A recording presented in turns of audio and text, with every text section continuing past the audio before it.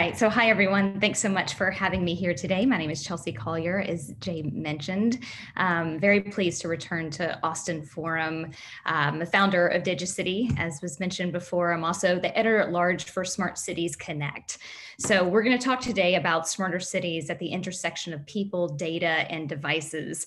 My focus is really on the less technical side of smart cities. We're going to do some quick 101s, and one of the things I love about the Austin Forum is that it invites everyone, no matter what your experience or expertise level in a certain subject. So we always like to level set, make sure everybody's coming from a shared understanding, and then Charlie will follow up with a much more technical presentation, which I always really enjoy. I always enjoy learning from him. So just a quick bit on DigiCity. I started this forum back in 2016, really as a place to support the co-creation of smarter, more connected communities. So we do that by sharing information, showcasing best practices, amplifying voices, convening leaders. Really, it's a platform to share who's doing what to help everybody move forward faster together. And everything on DigiCity is focused on not technology for technology's sake, but technology as it addresses civic and social challenges. We'll talk a lot about that tonight, just at the complexity of this subject. So just a real quick 101, in the smart city space, I serve as an interpreter, I serve as a connector, and kind of a therapist for all of these different sectors coming together, trying to figure out what this sector is all about. And so in order to do that, I like to simplify things down to the very, very nuance of what it is. So this is the what of smart cities. It's data analysis for urban systems. And if you're getting a little bit lost about what does that really mean, this is the how. So I like to think of this in terms of a pyramid. At the base of that pyramid is connectivity and power. That's the foundation of everything smart and connected, the connectivity piece being the key word there. On top of that connectivity and power layer is the device layer. So these are connected devices that are taking in data, cameras, sensors, mobile devices. And then on the top of that is the analytics, the software layer, where all of that data that is taken in by those connected devices is then crunched, right? To be able to say, what problems are we going to solve? How are we going to solve it? It helps people interpret best ways to communicate and think about these challenges and design new applications and solutions. But the most important part of this slide, in my opinion, is the very top of the pyramid, which is people. You'll hear this a lot, thankfully, in the smart cities conversation. When all of this started in the US back in 2016, there was a lot of conversation around the bottom of this pyramid, a lot of conversation around what is the technical applications. But I think that we've learned as we've gone forward that if we're not solving real problems for people and with a human-centered approach that improves life for everyone in communities, then we're really falling short on the promise of smart cities. So this is the question about why. Why does this matter and why do we care? The first part of this is just, really on the operations side of things. Cities have a lot to do. Now they are focused on doing more with a lot less. Obviously, we're in the middle of a global pandemic and these are challenging times. So in order to improve service delivery, the right data can help us do that if it's collected ethically and purposefully and pulled together in a way that helps departments deliver that service more efficiently. So I think the garbage example is a really good one. In a non-smart city, trucks go down on streets, they collect garbage, no matter if garbage cans are full or empty. This is both for residential and commercial. But in a smarter city where you're using data that can be informed by, is there trash to be collected? So data collected from sensors can help you answer that question. And then that can optimize routes, that can save money, that can save time for crews, that can save air emissions from all the trucks barreling down roads, lots of different implications. So there's a couple different use cases that we'll talk about tonight, but just keep that in mind that service delivery is a big part of the why. But then let's move more to the people impact. So increasing equity in communities, I believe, is one of the greatest benefits of smart city technology. Because if we don't understand our communities in terms of the built environment, the physical environment, then it's much more difficult to solve problems. And I know in Austin specifically, there are so many well-intended, incredibly smart and dedicated people who are always wanting better data to help them do their job. So I believe that when data is ethically collected, again, in an appropriate, transparent manner, and we're collecting data on the built environment, that can help us solve things like which areas of the city have blighted areas, or areas that have can be improved. How do you prioritize? How do you fund those? I think smart city data can help us do that. And then finally, enhancing quality of life. And this is a very high level, super subjective thing that is going to be different for every single city. So just to put that in context, I put a few words down here like greener, cleaner, safer cities. There are lots of nuances in each of those words. It means different things to different people. It means different things in different communities. So it is really up to every single community to dictate and to define what that means for each of them, which is the hardest part of smart cities. So this is a slide that's hard to read. I'll just apologize for that in advance, but I pulled out some of these that I think are most important, I know, to Austin and to many, many communities. And I pulled them out with a very specific reason. So we're talking about housing, transportation, waste management, food access, utilities, public safety. And when you start thinking about each of these areas, and you start thinking about the real use cases of, hey, how do we determine land code? How do we understand what is affordable in our city and what isn't? Who has access to what transportation? And then how is that related to food access? You start to see the interconnectivity and the complexity between each of these systems. And when you go back to the what is a smart city, think about and remember that it's data analysis for urban systems. So smart city technology applied to each of these sections helps us understand what is happening in our own communities. There are lots of considerations. The complexity of smart cities is not to be undercounted. Again, at the top of this list is people. And I think one of the biggest challenges that's facing all smart cities, the US in particular, is who is and who is not included in that decision making. What mechanisms do we have to talk to our citizens and residents? How do we make sure that we're being inclusive in the design? Access and equity considerations should be first and foremost in any decisions that are made. And then there's lots of complexity related to policy. You know, government is trying to keep up in the digital age. Government procurement processes are not always in line with the speed of business. And you talk to anyone in industry and government in this sector, and they can definitely talk about that for a long time. Rights of way access. Rights of way is the poles and the building sides where you could potentially put things like sensors or cameras or even 5G nodes, in anything that is in the public right of way for the public good. But there is a lot of differing opinions about who should have access to that and how transparent all of that is to the public. And then one of the most important topics that I think is really the defining topic for our modern time is this whole idea around data governance and ethics, privacy and transparency. And going back to the first question, who is and who is not included in that decision making? When you're talking about data that is collected, who has the right to say, you don't have access to my data, or who has the right to opt out of that? You know, when we're talking about our favorite smart cities technologies, I always think it's interesting because these are consumer goods that as consumers, we choose and opt in to have those goods in our homes. How does that work in the public way when we are maybe not given the opportunity to opt in and opt out? It is my personal opinion, and I know there are lots of people who disagree with me, me that we should not collect data on citizens and residents in communities that can be linked to their personally identified information. So I'm not a fan of capturing personal recognition on cameras. I think it's awesome to capture data on the physical built environment. So where are sidewalks, where are roads, where are park benches, where are sewer lines, all of these kinds of things that help us run our cities more efficiently. But I think people are all too often opted in when they're maybe not making that choice. And then the big dollar question, who pays for it and who is paying for it? Are they benefiting from it? So these are many, many complex questions. It is the tip of the iceberg, to use a trite analogy, but I just put some of these here to help us understand the fact that this is a very complex area. So grounding this in a use case, I'll go quickly through this part of it because I think Charlie has some really, really great use cases and he can go deeply into the technical aspects of it.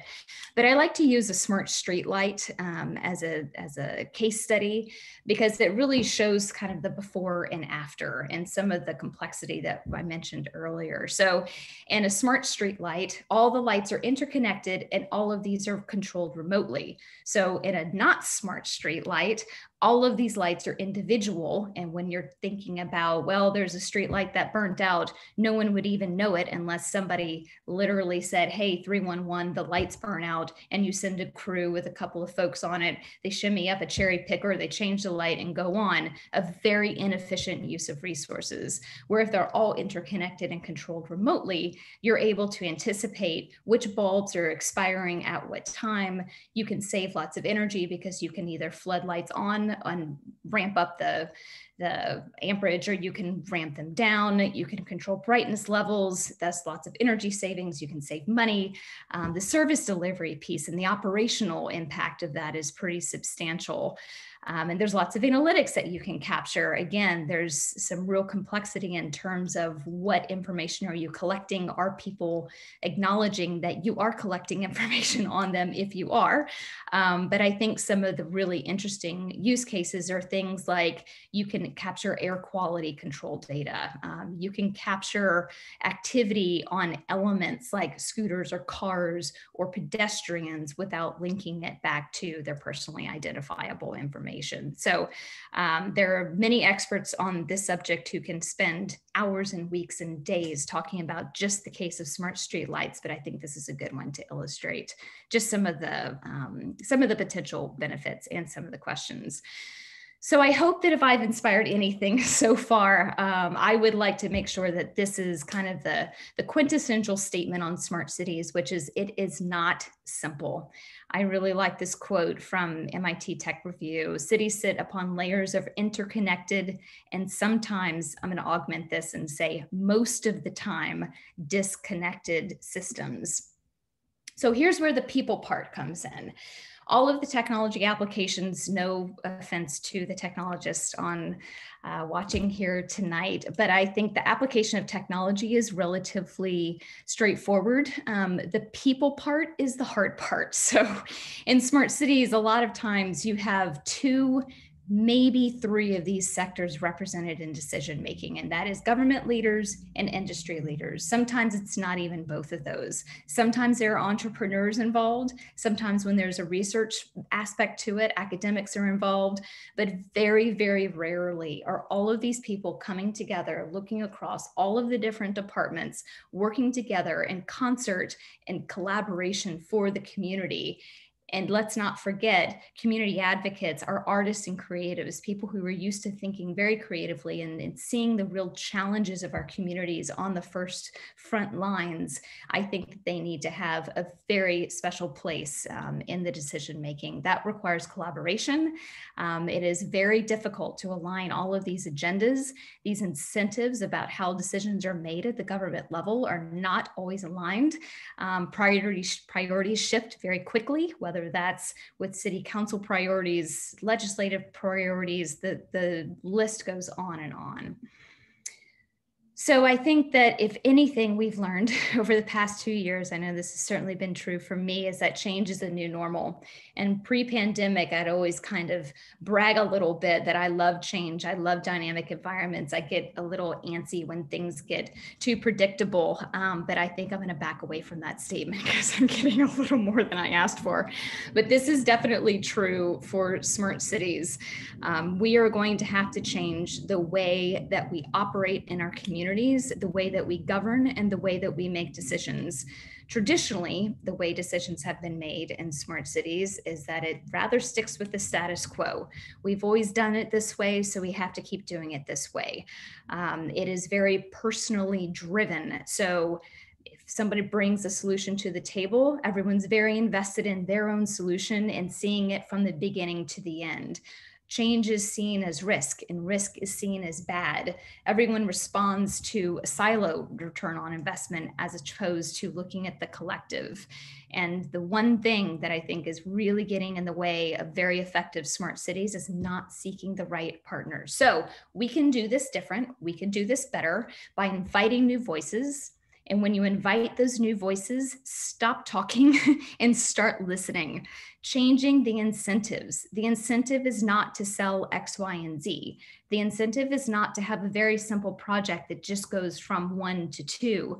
The incentive has to be what is in the best interest of our community, both in the short term and in the longer term. These are not simple things to change.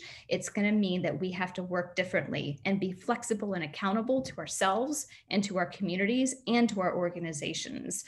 So thinking about, this little ring with government leaders, industry leaders, entrepreneurs, academics, artists and creatives, community advocates, think about how your conversations are going to shift when you invite those perspectives and how your own thinking will shift. And sometimes that gets uncomfortable. So we'll show these slides. I want to be careful about time and make sure that I'm sticking to it. But I really think that COVID-19 and the global pandemic is a real opportunity for us to see this in action in real time. It's so condensed, all of the different themes that I've been talking about. And some of the COVID impacts I just listed in the little orange circles above, working and learning from home, digital divide, mobility implications, urban land use, climate impacts, our ability to use open government techniques and applications, contact tracing. It's all over the map. But I think it's interesting to think about, let's just choose working and learning from home, because I think that's the string that runs through all of our lives and experiences as per tonight. So pre-pandemic, how many of you were able to say, yeah, I can work from home whenever I want, or I can learn from home, or my kid can learn remotely? You just simply couldn't. Pre-pandemic, nobody was even thinking that way, or very few people were thinking that way. Another part of it is when government tried to do this, I think, or pre-pandemic, when government was considering some of these remote applications, it was all very individual and industry wasn't really included as a solution.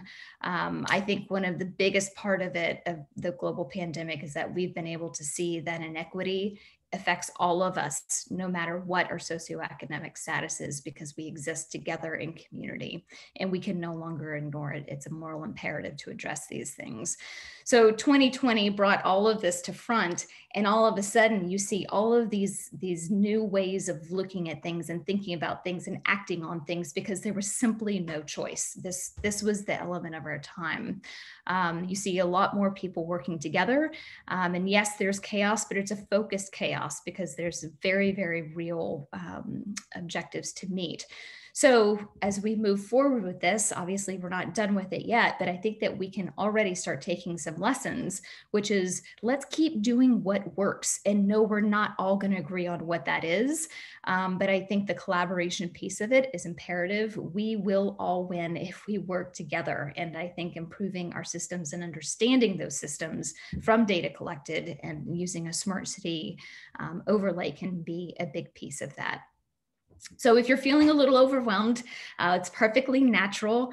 Dustin Heisler and I created this article called 7 Steps to a Smarter City. And then we turned it into a roadmap, into a playbook. And we designed it to be paint by number, not prescriptive of you have to do this, but here are some guidelines if you're wanting to bring this to your own community. First and foremost, most important, make sure you have the right people at the table. And by the right people, I don't mean a small group, I mean a big group. Naming your values, defining who you're working for and with, mapping your landscape. You know, you can go to DigiCity, all of this is free, you can download it and go through all of these steps. And I'm happy to answer questions if you get through it and get a little stuck. But if you want a roadmap to go forward, this is, I think personally, a good one to look at. So finally, and I'll wrap up here, I wanted to share this graphic, which I shamelessly stole from the City of Austin, the Office of Innovation. And to be totally clear, I'm not sure if the City of Austin is really using this, but I think it's very, very good because it acknowledges the complexity of some of the things that we're talking about here and how this is all a continuum. That's not a black or white. You start off as a not smart city and then you end up as a smart city. This is a continually evolving process, and cities who are smart in their thinking will design it that way. So these are just a few of my thoughts. I hope this has been helpful to you to set some of the context. Again, every community is different. Every city is different. Everyone's going to have a different approach and a different opinion, different incentives. And I think that that is a good part of it. If we collect the right data in an ethical way, then we can make smarter decisions and co-create solutions in our community. So thanks for listening. All right. Thanks, Chelsea and Charlie. We're going to turn it over to you now. Okay, well, thank you, Chelsea. That was really tremendous. I'm going to share my screen here.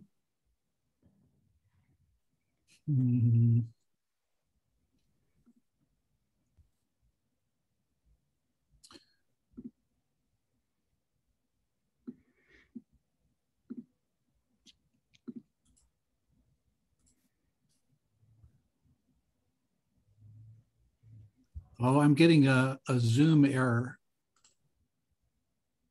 Let me see. That might disconnect me for a moment. We'll see. All right. We'll see if it, I'm not sure why, because I didn't download an update or anything. Let's see what happens. Okay, I'll be right back. All right. Everybody who's online, we're going to let Charlie possibly restart his Zoom and get back to us. Chelsea, is there anything else you would have added? You have a little bit more time, and we have Charlie reconfiguring his Zoom. So anything else you want to add or share? Yeah, I think the one thing I'd like to share is that, you know, entrepreneurs in this space, I think, represent some of the most exciting work that's happening. There's a lot of activity specifically in GovTech, but I think that entrepreneurs are coming in and really weaving the challenges together and using some of the advanced technologies that we were talking about. I'm getting really excited about folks who are going in and mapping the urban environment, again, ethically. And using that almost as like a sim city, so you can simulate some of the approaches to different smart city solutions before you have to implement them, and that really helps with getting citizen and resident feedback and also cohesion between teams. So that's a lot of the stuff I'm following right now. Well, I do want to talk to you about that mapping thing and what is ethical and what isn't, because I probably have a slightly different opinion than many on it, but we'll come to that in Q&A. I'm sure there'll be questions on that. Charlie, you look like you're ready to go. Are you? I'm ready to go. That's the second time Zoom has done that to me. It's like wants to change permissions or something. So for those of you who struggle with Zoom, I'm happy to make you feel better by struggling with Zoom as a computer scientist. So I want to talk to you about some of the things that we've been doing in Chicago with smart cities, really starting with how we think about smart cities, which is a nice, I think, follow on to what Chelsea was just talking about, and then give some examples from from other cities as well. And Jay, tell me when I'm 2 minutes away in case I go long. Sure will, Charlie. I'll come back on screen at a few minutes before. So what I'm finding over the last decade or so, actually a little more than that, since I've been in this, working in this space, is really two mindsets that drive smart city thinking and projects. One of which is a very mechanistic mindset that the city is this bunch of infrastructure and processes and information that work together. And there's benefits to thinking of cities that way in terms of efficiency and environmental impact and other things. Another way to look at it is the way that Arup and the Rockefeller 100 Resilient Cities program looked at resilient cities, which I think is close enough to smart cities to be worth taking their framework and applying to smart cities. What I like about this one is it's really about outcomes, and it goes well beyond infrastructure and the environment to look at cohesive and engaged communities, economic prosperity, meeting basic needs, including ensuring public health services, and then leadership. So these four sort of quadrants that Arup used to define resilient cities, I think are actually a nice way to think about smart cities. And these two mindsets change the way that you approach a smart city initiative or a project. If you think just about the infrastructure, I'll take you back to May 28th, 1910, a Scientific American article on Chicago's transit problem. So you can see actually some things that were implemented in Chicago. We have the elevated train that you see there. We even have these this freight tunnel that's 40 feet down all the way at the bottom, and some subways as well. So what did we benefit from this? We really, as a city, I say we, even though this was before I was born, but Chicago did solve some serious transportation challenges, and they did so by laying down infrastructure and thinking about that infrastructure. And then fast forwarding 100 years after this infrastructure was put down, you can see that there's an impact back in that resilient cities. The lower left is infrastructure and environment. The lower right is economic opportunity and related topics.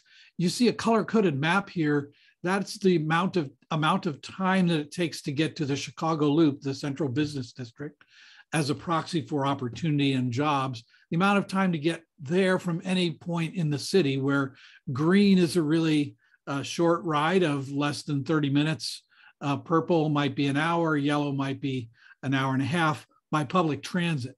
And so this has an impact, not just on opportunity. If you're living in one of these yellow or gray or purple areas, your opportunity for education or for access to jobs is not the same as if you live in one of those green areas.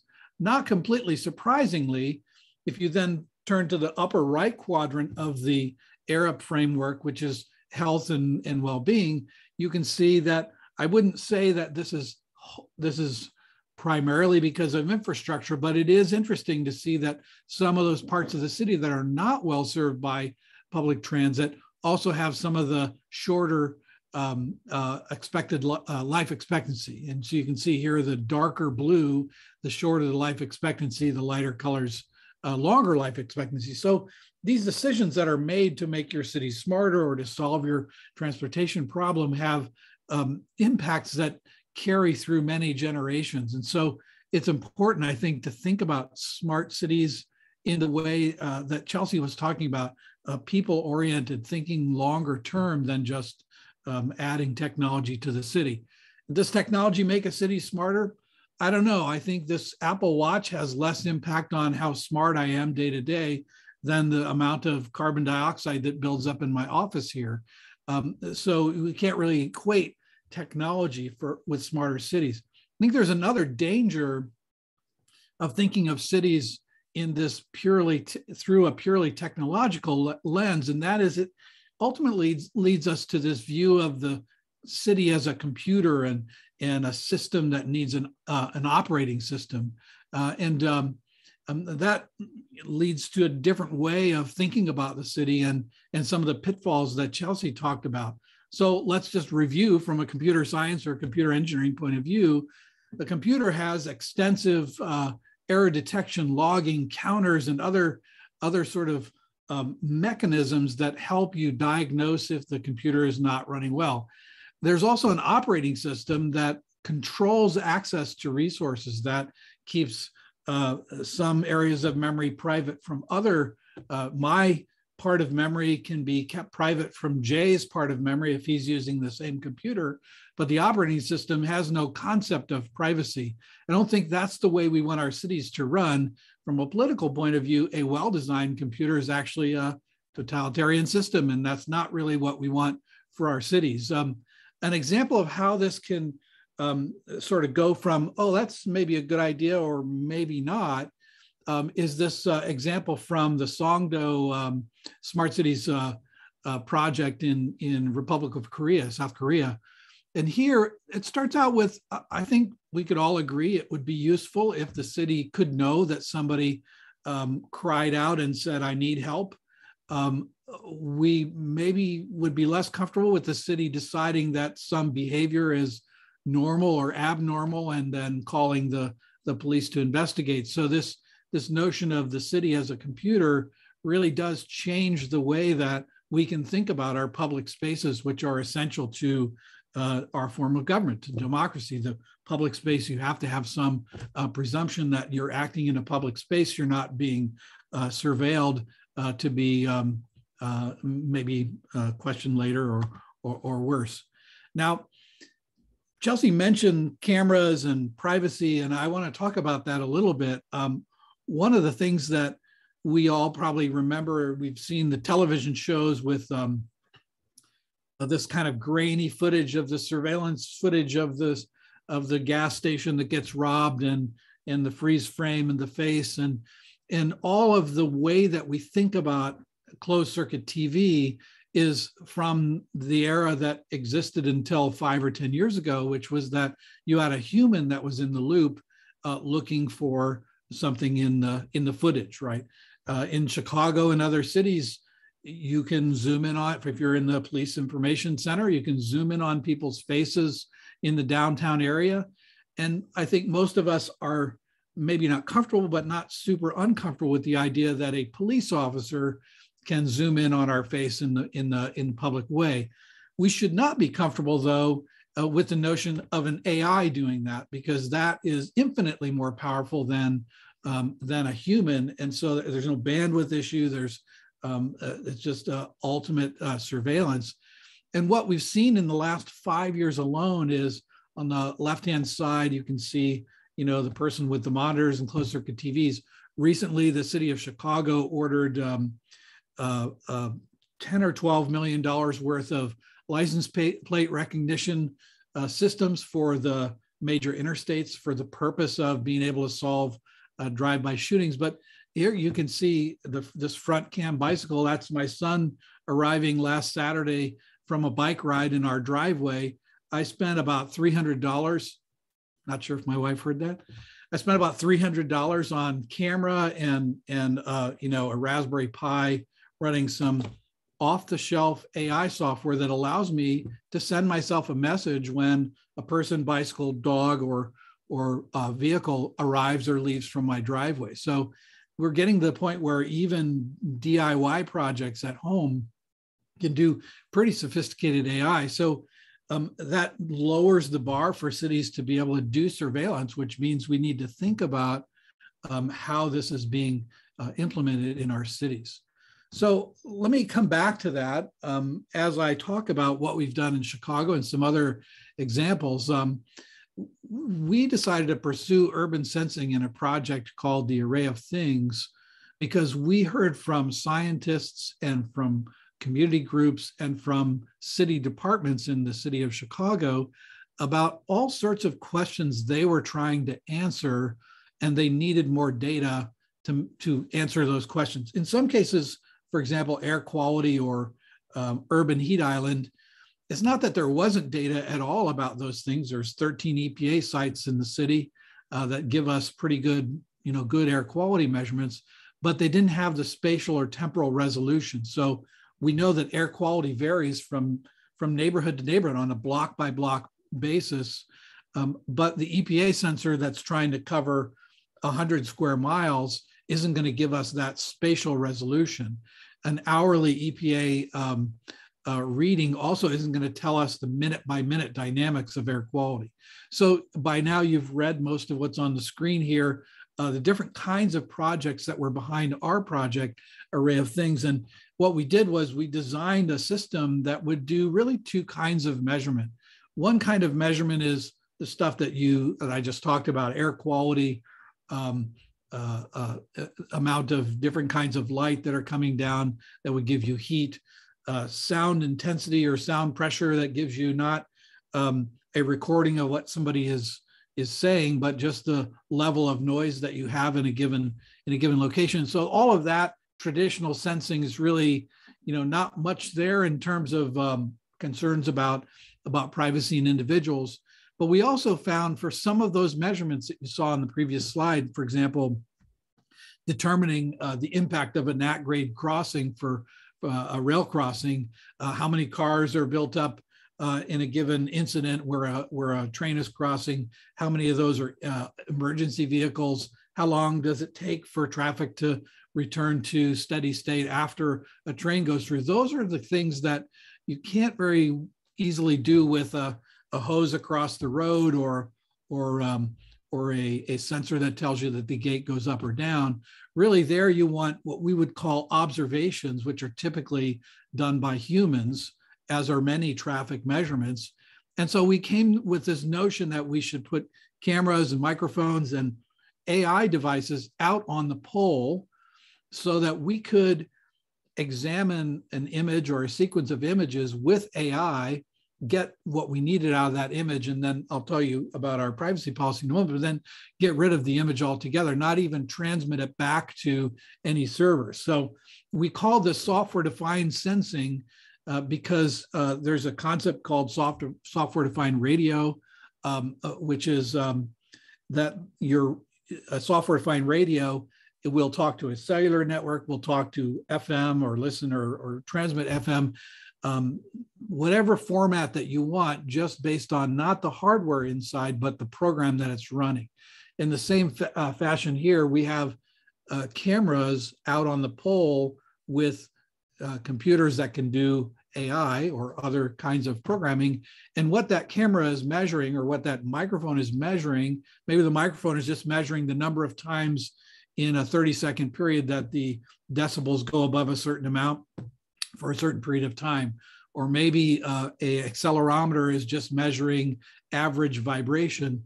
Those are all defined by the software that we write and push out to the nodes. So this idea of software-defined sensors makes these devices in some sense much more powerful than a typical closed circuit TV network. And so we thought from the very architecture of the system about how could we protect residents of the city of Chicago or elsewhere that these might be installed, how could we protect their privacy over a long period of time, even if we're all moved on and someone else is running the project, even if the cameras get 1 million times better than they are today, what sort of privacy policy might we have that would allow us to protect privacy over time? Here you can see north is to the left because Chicago is portrait, not landscape in terms of its layout. And you can see a couple of things. One, of course, the extent of the project, but the other is along the left-hand side there, just examples of, these slides will be available later, but just examples of the projects that we were working with. For example, a project called Vision Zero up at the top there, which was is a project about pedestrian safety or vehicle and pedestrian safety. And they wanted 40 locations that were the locations in the city that had the highest numbers of fatalities from traffic related injuries. And so that was one of the things that drove, one of the projects that drove the location of these devices. And so each of the colors that you see there are different projects that you can see the green squares along the lakefront, and then a transect that goes from top to bottom, but it's actually east-west. That's about the impact of the lake on the lake effect on air quality and urban heat island and weather.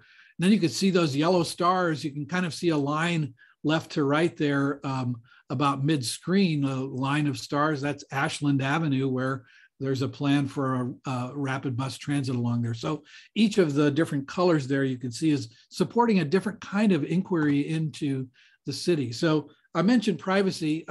Here's the devices. You can see there's a camera pointed up and one pointed down. And we developed a process, an architecture, a set of policies that would essentially, we think, protect over a long period of time the privacy of individuals that might be captured in one of these images. So the 4 steps of this privacy policy are: number 1, before we do anything with an image, we're looking for birds, or we're looking for people, or red trucks, whatever it is that we're looking for. There's an approval process that says, yes, looking for red trucks is okay. You can put that software out there. Once the software looks for a red truck in the image and counts the number of red trucks, the image is deleted. So within minutes of the image being taken, it gets deleted. There's this pre-approved measurement means that I can collect the number of red trucks from time to time, every 30 seconds or whatever I want. And then that means I can report an integer, number of red trucks, and I can't report anything else. Can't report a license plate number, can't report the vehicle make if that's not part of what's approved. And so there's a very strict control of what software goes out into that software-defined sensor. Another talk I can give on the security of the devices, which is critical to this policy working. And then underpinning this is a set of accountability structures, including external review and publicly disclosed interactions on that accountability review, which you've never actually had to implement. But let's say Jay decided he wanted to do some kind of image processing on this, and our external security and privacy team that looked at that would say, well, no, because that violates people's privacy or could violate people's privacy in this way or that. We might say, well, yeah, but we don't report to you. We report to the National Science Foundation, who's funding the project. So we're going to do that anyway. It allows us to have accountability, but that whole exchange, the proposal, the review process, and our response to it is mandated to be happening in the public. And so we could be called to account to say, well, your own privacy people said not to do this, but you did it anyway. And so there's those kind of incentives and accountability that are built into the hardware and the software and the process for running it. Now, we didn't really think about this particular case, but I thought it would be interesting to see that just because you have a set of cameras that are supposedly just looking for certain things, if you don't have this kind of privacy policy published with accountability, then things can kind of slide. So when San Diego first put these cameras in, none of the articles that I read years ago had anything about the cops using it to identify protesters in public protests. And yet here we found ourselves in 2020 with some of the Black Lives Matters protesters being identified using these cameras. And then you can see the headline here, the mayor shutting those things off. So we did not want to be in the situation that San Diego was in, where you would have mission creep in the use of the cameras. And that was one of the things that we tried to design in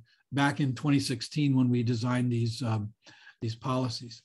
Now, I talked about software-defined sensors. I want to give you a couple of examples. This is one from Northern Illinois University, and you can see they're allowed to collect really 4 things. One are the counts of pedestrians, how many cross the street, how many use the crosswalk. And the second thing that they're allowed to collect is the pathway that those individuals take without associating, obviously, with the individual, because they're not doing any facial recognition or anything like that. So that is an example of a project that was approved and went out and has those kind of constraints around it.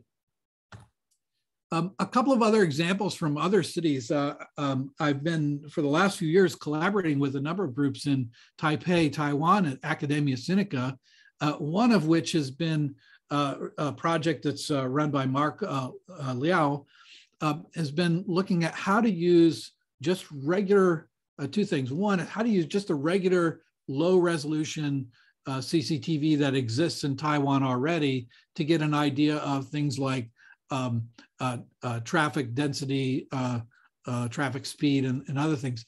The other part of the project is to similar to the array of things, to put AI into this fisheye lens camera here to be able to do vehicle detection, length of car queue, length of the queues that the cars are in, similar things that I mentioned before when I was talking about at-grade rail crossing. But they've actually built this into a chip with a camera that they then can deploy at an intersection with you can see that whole range of the entire intersection in contrast to that more directional that you see with the array of things. So this is, along with our privacy policy, something we would love to get into Chicago. Another example from Taipei, and I'll start to maybe move toward examples that are more environmental and not so much the AI image processing.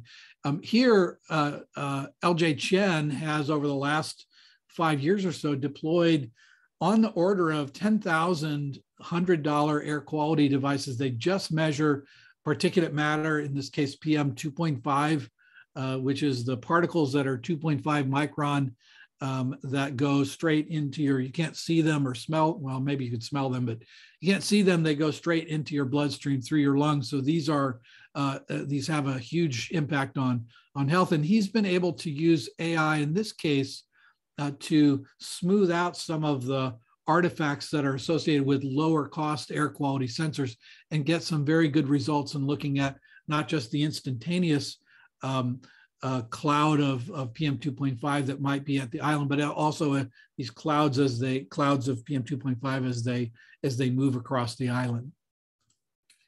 I want to give one more example of another city. This is a project by Juan Bello and others at NYU that has been going on for about the last 5 years or so. And it's a really nice project where, if you see in the upper right, that little device with the pigeon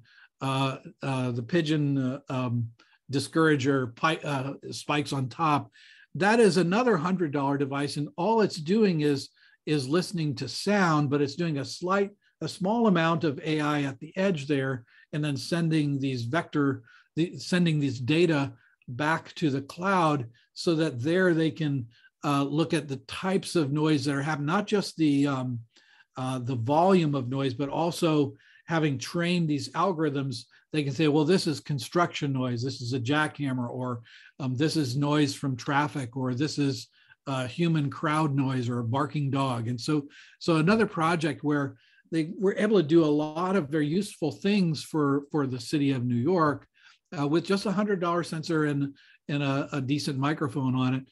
With these kind of sensors, you can see the construction scene in the upper right. They're able to monitor the construction site to make sure that they're not starting before they're allowed, starting to work in the morning before they're allowed to, or working too long with the noise. So very nice projects. These a lot that you could do with low cost sensors. Finally, on the low cost sensor front, we partnered with Microsoft Research about 1.5 years ago. They had this thing that you can see there. It's the shape of a leaf. It's about the size of a bagel, or since this is Austin, the size of a small burrito. Microsoft Research came to us, and I said, I love this device for 2 reasons. Number one, it has no wires. And number 2, it has no wires. So it's cellular connected and it's solar powered. So that means it can go anywhere. And what we did was we called up JC2Co. JC2Co operates 2,600 bus shelters, among other infrastructure in Chicago. And they'd been offering us the Array of Things project. They had repeatedly said over the last few years that anytime you want to put something up on bus shelters, we would love to work with you to do that. So I brought Microsoft Research together with JC2Co, and we said, hey, let's deploy 100 of your devices in Chicago. Now, the other thing I really like about the device, besides the technology, is you can see there's a QR code right there. They have this very nice user interface. That's what you see there is it's about a 4 by 9 inch sticker that goes on the bus shelter where there's one of these devices, and you can scan that QR code and get information about air quality in general, see the graph of air quality at the place you're at, look at the graph of the whole city. And in order to decide where to put 100 of these, we, Microsoft Research, myself and others, including the Chicago Department of Public Health, worked with the Environmental Law and Policy Center and a number of different community groups to get them involved in helping us determine not just, although we did use machine learning algorithms to figure out where to place these devices, we really worked with the community because they had already been concerned about air quality and measuring air quality in their neighborhoods. And so we ended up with 100 locations. You can see there's a sort of a color code here. Some of them we put in high traffic, high population. We looked at high traffic, low population, and low traffic, high. So these sort of 4 cases here. We wanted to make sure that we had a decent coverage of the city. We have devices that are co-located with EPA sites. And so that is just a project that, well, was supposed to happen last year, but COVID, and so we finally got it up and running about a month ago. And really, I'll sort of close off here by talking about where the Array of Things is going. We did get, for the Array of Things project, it was a $3 million NSF, National Science Foundation project for a prototyping effort, which we then did. You can see on the left, the 150 or so Array of Things devices. We then went about 1.5 years, 2 years ago, and had a project that started 1.5 years ago that's 3 times larger, a $9 million project to really focus on taking the AI at the edge and making it more generally useful, a more of a general purpose system that any scientist could write software, send it to us, we would review it, and they could deploy it across devices, not just in cities, but in wilderness areas, and something called the National Ecological Observatory Network, in another project called Wi-Fi that Jay is familiar with the project and probably knows most of the people involved. In Southern California, they have 100 towers around the Southern California wilderness that give first responders to wildfires information. All of these projects with this AI at the edge are aiming at what can we do by putting intelligence out at the edge and taking the human out of the loop to better measure our environment, whether that's an urban environment or a natural environment. So moving forward, the Array of Things has this initiative with Microsoft and others in hundreds of low-cost air quality sensors. 100 is just to get started. And then another initiative that is getting even more and more powerful devices out there. And again, within all of the privacy policies that we already developed. So let me close here with a project that has nothing to do with sensors, but it's a really nice example of a city being smarter. In this case, the city is Austin. And this is, you can see from last year, what Austin was doing and is presumably still doing is Austin defined these 4 postures, if you will, for COVID-19: yellow, orange, and blue. So I guess 3 postures for COVID-19. The most strict one would be the orange when we're talking about stay-at-home orders and things like that. The most open one would be blue, where people are still social distancing, but going about their normal routine. And what Austin did was to watch a couple of things. One is to look at what's the hospital capacity in terms of overall capacity plus ICU beds. And then they determined a safety threshold that they would use to try to bend the curve. That was the goal last year and still is to some extent. And to drive their stay-at-home or not stay-at-home, their different policies based on hospital admissions. And when those hospital admissions would go above a certain threshold or below a certain threshold, then that would trigger a change. And so you can see that when the blue line, which is hospital admissions, crossed the orange line, then the posture went from yellow to orange. And when it went down in November or December of 2020, below that orange line, Then the city was able to relax from orange to yellow, a temporary go back up into orange, and then you can see more recently in 2021 down in the more normal everyday life sort of regime. So I think of this, if I go back to the four quadrants of the Arab resilience framework, the upper left here is strategic planning and leadership. And this, I think, is an example of using the data that was available to the city to drive a smart set of policies. So I'm going to close there. I don't know how we're doing on time, but we're doing great on time, actually, which is awesome because we have tons of good questions in Slack, and I want to make sure we get to as many of these as possible. I had a difficult time picking my favorite. Hopefully it doesn't change between now and 20 minutes from now, but I have one, but it was very difficult. So let's jump to the questions. Chelsea, Charlie, thank you very much. You can probably guess what some of these questions are going to be about, but I'm going to select a random sample of great ones, and I see more are coming in trying to win that South by Southwest badge. All right. Brian Daniel asked a great question, very pragmatic question. Who is the project manager to get the different stakeholders together to produce the smart streetlights and produce the system to sustain them? And I'm going to ask you to talk about that a little bit more generally. Who is the project manager or managers for smart city projects with so many stakeholders? How do these get done? I can answer that on a general level, but I think Charlie can answer it on a more specific level based on some of the awesome examples that you provided. So maybe Charlie goes first and I can add some color commentary. Sounds good. Yeah.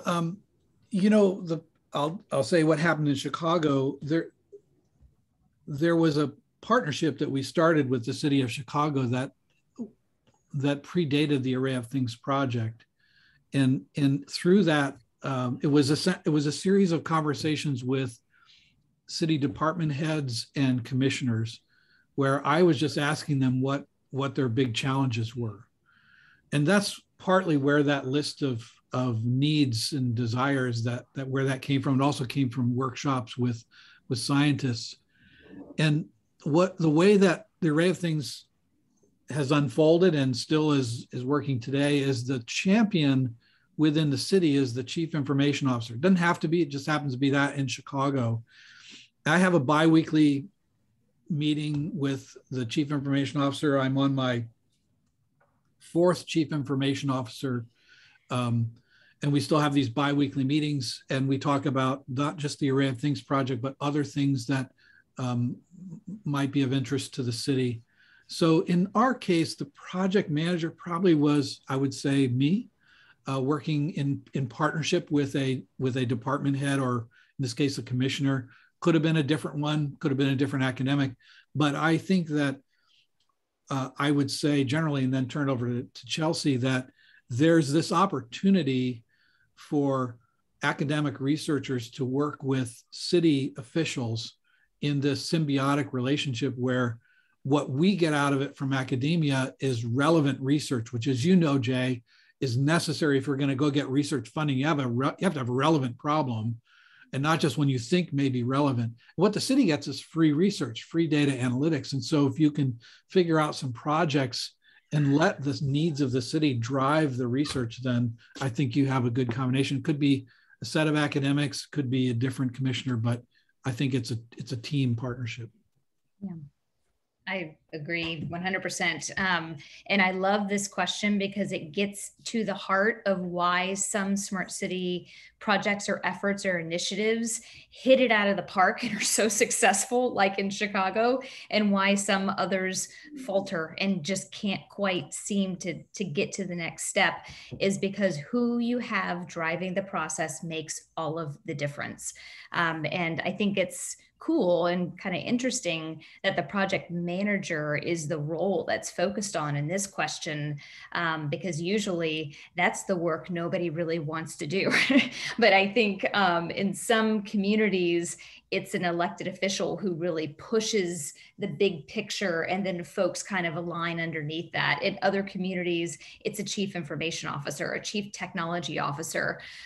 In some communities, it comes from very grassroots efforts, because there are major challenges in communities that traditional efforts haven't been able to meet. And so wisely, people say, well, how can data analytics and connected technology help us to arrive at solutions better, faster, more equitably? So there's never one single answer. But I think by pulling all of those different, kind of levers and folks around the table, people will self-select. And sometimes the project managers and academics, sometimes it happens within a city. And I also think it's really important for groups like Austin Smart Cities Alliance, where it's a third party kind of twice removed, but the city can be a member, industry can be a member, academics can be members, individuals within the community can be a member. And that's a safe space to start experimenting with some smart city projects, and you can assign project managers for there. So one of the kind of issues in both a good and a bad way is that there's no one template that you can say, this worked in city XYZ, so we can apply this to every city across the nation. It just doesn't work that way. But the instigator, the champion, and Charlie, I love that you use that word, and the project manager are critical roles, and the communicator. Yeah, I just want to, those are great answers. And Chelsea, you really hit to a point that I was hoping you would make. And for the attendees, the project manager has got to be somebody who's relevant to the project being conducted and the stakeholders that are relevant to that project. So, if Waze didn't exist, you could think Waze was a great smart city project that needed to be developed to help with congestion in metro areas, but it could be done entirely by the private sector. On the other hand, a different mobility project that uses video cameras at street intersections to monitor for accidents and for near accidents that might indicate whether the lanes signage, the lights, et cetera, need to be adjusted. That might be entirely a city project. And there might be other projects that are combinations of city folks, private sector folks, academic researchers, and so on. So it really needs to fit the problem at some level. And Chelsea hinted, this is what we're hoping to help with Austin Smart City Alliance over the next few years, figuring out which projects need which stakeholders in them, and then design those projects with the right kind of project management. So it's a long challenge, but we'll see. Allison, and I might get your last name wrong, Mujes, she asked a great question. How do you see smart cities impacting lower income / underserved communities, positively or negatively? Either one of you. I love this question, and I appreciate the integrity and the heart behind it, because a lot of times smart city projects either just look at the system, or it's the bright and shiny cool things. We love to celebrate innovation in this sector, and a lot of times I think the equity and vulnerable communities aren't included by default. However, I'm going to give a shameless plug for a technology I've been following and I really love, called State of Place. And what they'll do is go in and map an entire city, whatever area is defined, and map the built environment. So we're not collecting data on individuals. It's simply, here's a sidewalk, here's a curb cut, here's a boulevard, here's whatever.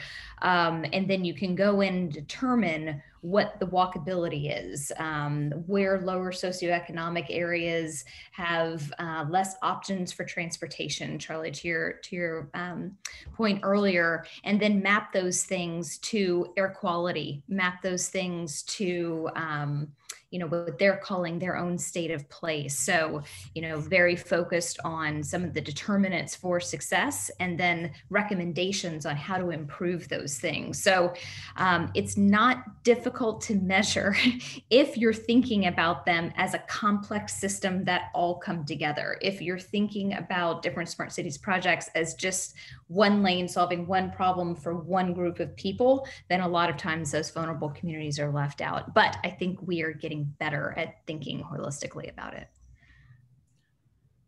Yeah, I think it's a really good question too. Somebody mapped the first set of array of things nodes, a GIS person, and kind of graded us on how many of our nodes were in under-resourced neighborhoods. And we didn't get a particularly good grade, and this was very early on, but it, I think over time influenced our approach, where I would say the following. I think that if you think about a smart city project and you first ask, how can this project improve in some fashion, improve access, improve whatever, air quality, whatever it is, as traffic safety for our vulnerable neighborhoods, then you'll probably end up with a solution that will also help those neighborhoods that are not vulnerable, that are more well off. I don't think the reverse is true. A lot of smart city projects can be done that will help the Tesla driver get a better parking place that will not translate to any benefit, and maybe even will exacerbate the difference between the Tesla driver and the person who doesn't own a car. So I think that what we've learned over time, in some cases the hard way, from community groups that we interact with, is that if we start with how do we make the city, how do we lift some of the boats that need lifting the most, then we probably are going to end up with a better project than, you know, one that helps the lifted boats be shinier. Mm-hmm. All right. I've asked one pragmatic question, one very explicitly people-oriented question. I'm going to ask now a very future-oriented question from Craig Wheeler, my favorite PhD thesis advisor.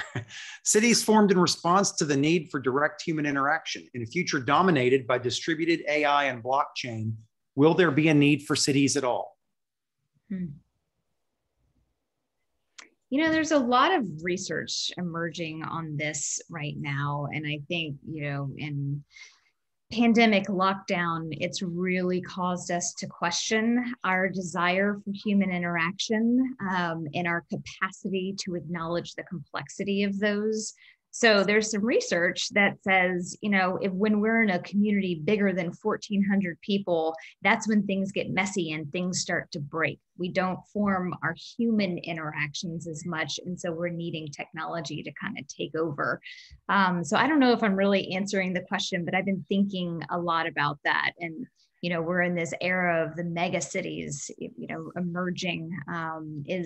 Is a mega city a more responsible way to live if we can figure out, you know, how to decrease air quality because we have better sensors, better information, better systems? Or is that not quite the way we want to evolve as human beings? I think it's a very complex and a very personal conversation. So that's not a smart city answer. That's a human answer.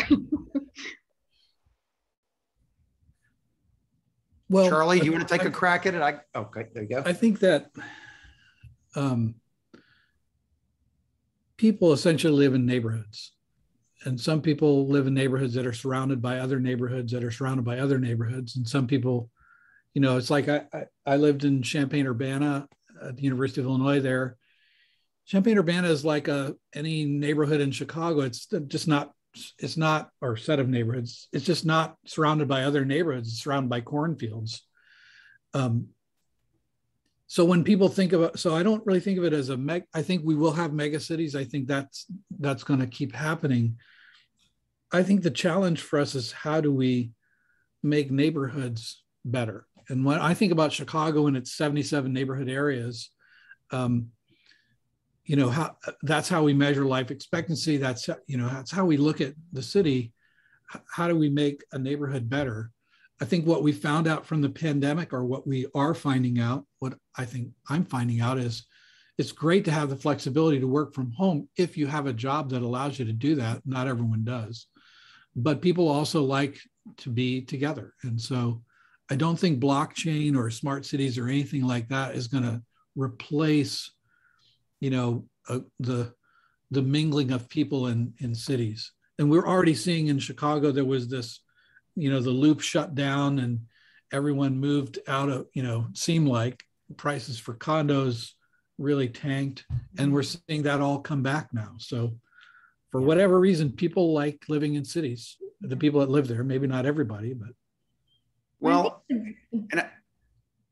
I was going to chip in on this just a little bit here, Chelsea. The question was, will there be a need for cities? And I think Charlie hit on one of the things. There has definitely been a need for cities historically because most of commerce has been about the physical movement of bodies to places of work and the physical transport of goods to people or the physical acquisition of goods. So as long as the atoms still matter, people are going to have some degree of congregation. It is true that more jobs are bit oriented, more jobs can be done in more places as long as there's access, but you both hit on a really good point. People have a desire for community. So there's a want, not just a need. There have been strong needs as well.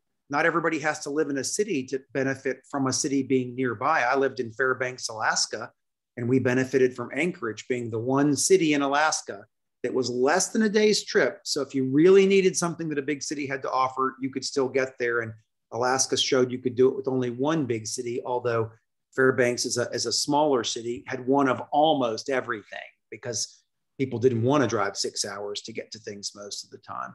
I think that there's certainly a decreasing need for some people in some jobs for megacities, but that even that doesn't mean that they're likely to decrease because some people want that diversity of opportunity and entertainment and experiences that come from aggregation of neighborhoods. And the final thing I was going to say on this is we call this smart cities, but it's really about smart cities and communities. And so even small communities can implement smart technologies that improve quality of life, sustainability, resiliency, safety, health, et cetera. And maybe we should have made that more explicit in the name, but the purpose of tonight is relevant to communities at all scales. The question of whether mega cities need these technologies even more is an interesting one, but I think the existence of those is driven by atoms more than bits and by human nature more than human need. Well, it brings up a really interesting topic, which is, whether we're gathering by riverbanks or gathering in cities, over the continuum of humankind, it's all about access to resources. And for some people, that's a luxury because we're choosing to live in cities that have certain amenities that we want/need. And for some of us, that's an absolute necessity. And I think the conversation of equity can't be dismissed when we're talking about cities, especially when the data shows that your zip code determines more about your future success than any other determinant. And I think that if we are collecting the right data in the right ways and it is being purposefully designed to help us co-design solutions, we can overcome some of those limiting equity and access issues that have plagued communities for as long as they started forming. I have to challenge that a little bit. Your zip code correlates more highly with success, not determines. It's not necessarily a cause and effect thing. We don't know that yet.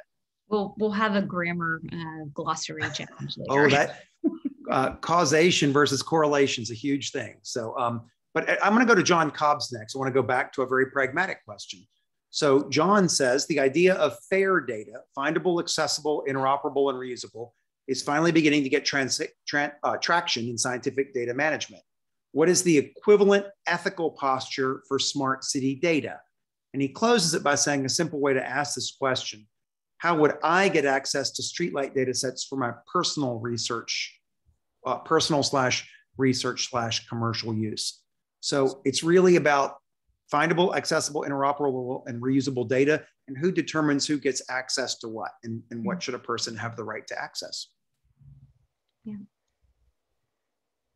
Well, I mean, what Rahm Emanuel did in Chicago when he arrived in 2011 is he changed the question from why should we publish this data to why shouldn't we publish this data? Nice. And there are reasons that some data doesn't get published, health data, education data.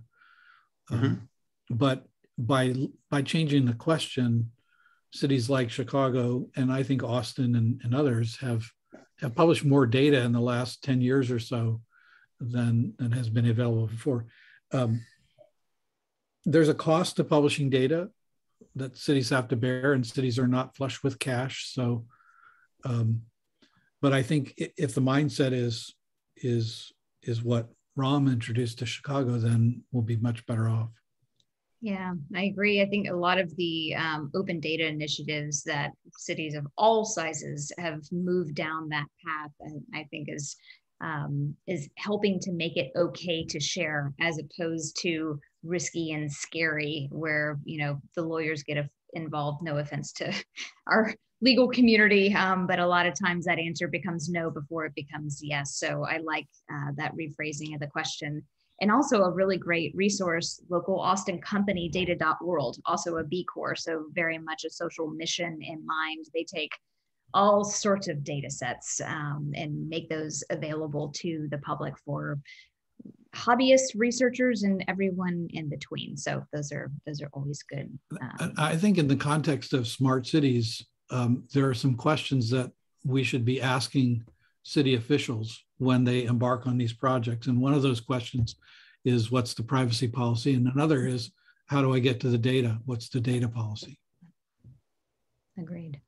And every city should have their own data governance that isn't just crafted only by a few people, but available for public input. I think the more transparent and egalitarian that we can be about the crafting of those policies, the better it goes for everyone.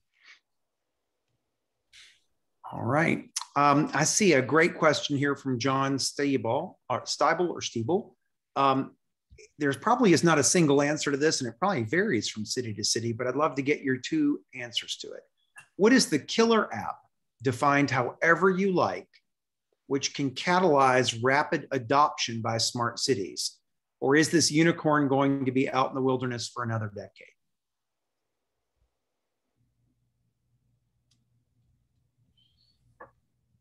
I don't know how to distill it down to a simple app. I don't know the answer to that question.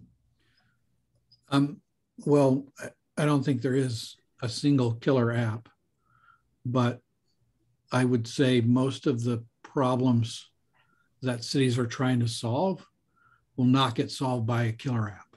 Agreed.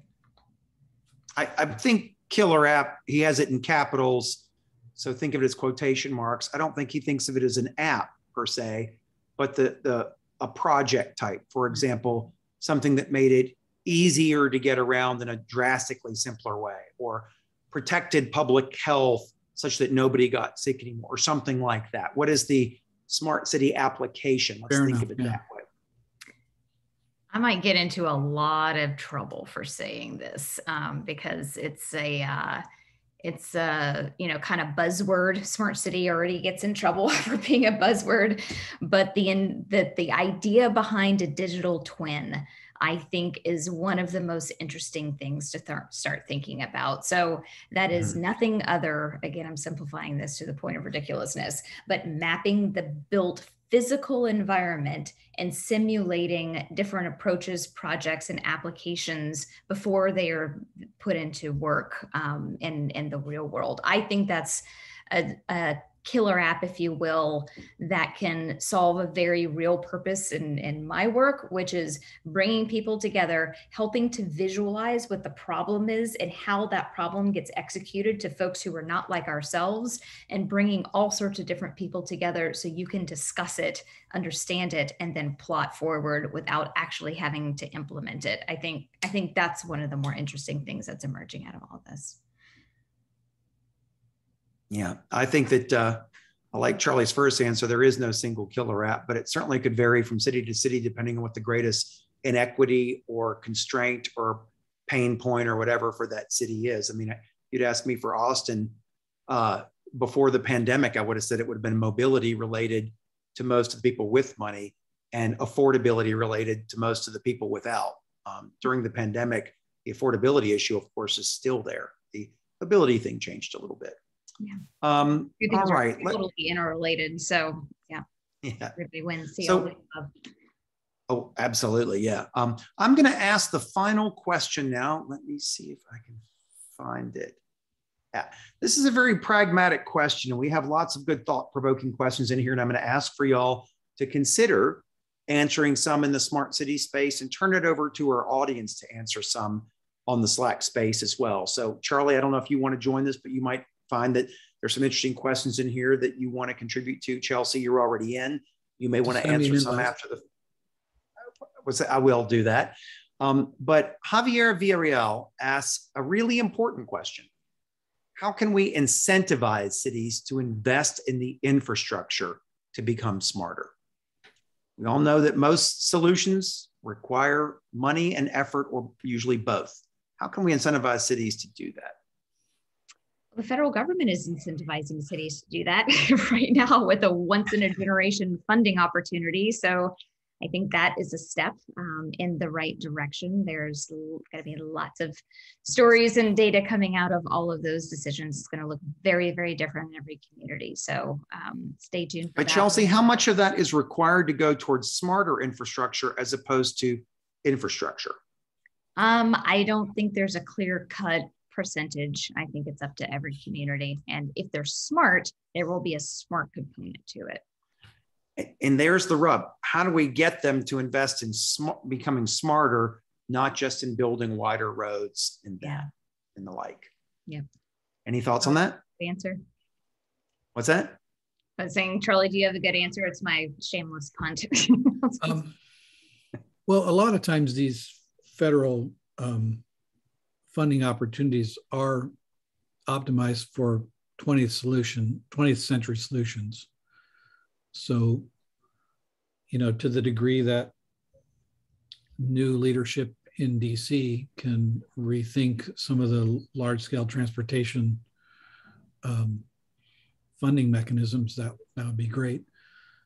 The fact is that a lot of the dumb infrastructure is needing to be rebuilt. Mm-hmm. Bridges, for example, are pretty dumb infrastructure. Mm-hmm.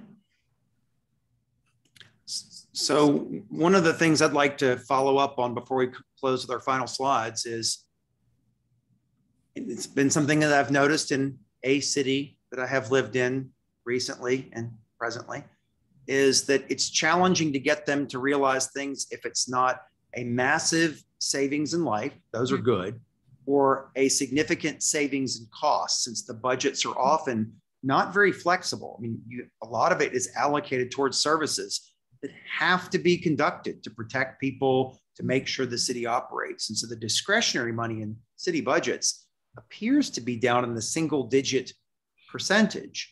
And so you've got to be able to show projects that have a return, possibly within an election cycle, and even better within an annual budget. So if you can show something that's green and saves money in 365 days, well, that's really good. That's not necessarily smart, but it's definitely good. It's showing a financial model that pays off in some period of time. Any thoughts from either of you in cities that have done that pretty well, that have shown something smart would save that city tax revenue that could be used for other problems or something like that?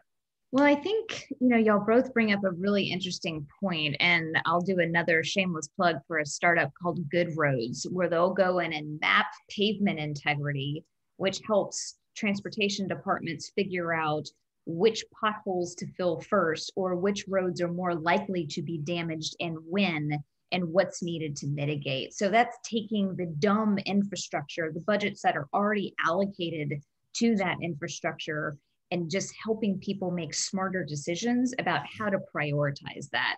I think that kind of idea and that technology perhaps could be the holy grail, where you're not having to do a complete flip, which is hard for city leaders to do. It's hard to adjust that quickly, all the different things that we've already talked about, but it's just augmenting information to help prioritize and make better decisions.